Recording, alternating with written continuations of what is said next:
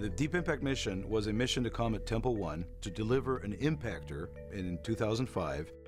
The instruments on the Deep Impact spacecraft were designed to be diagnostic in a flyby of a comet. We got some fascinating results from Comet Tempel 1. But once we got past Tempel 1, we had plenty of fuel left, the spacecraft was healthy, then immediately everybody set to work on figuring out what new bodies we could get to. That's what led to the proposal to go to Comet Hartley 2. It's really a good deal for NASA and for the American public to send a spacecraft to a whole new mission for maybe a small fraction of what a new mission cost.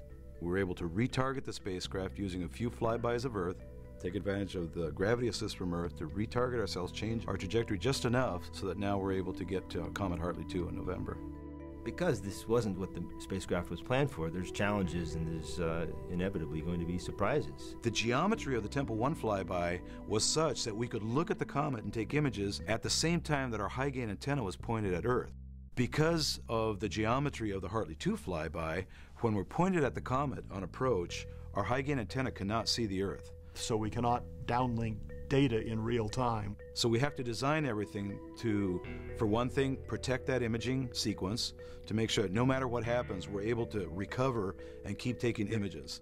The things we will be looking for will be how different is the nucleus compared to the other comets that we've been to. What does the nucleus look like that makes it so active? Can we see which parts of the comet are emitting so much gas? And what's the nature of the chemicals, the compounds that are coming off the comet? The excitement about studying comets is really driven by getting a better understanding of the early phases and early formation of our solar system.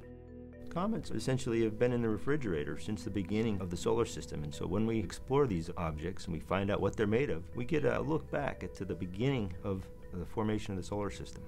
This mission is very economical, and we're going to get fantastic science from this flyby opportunity.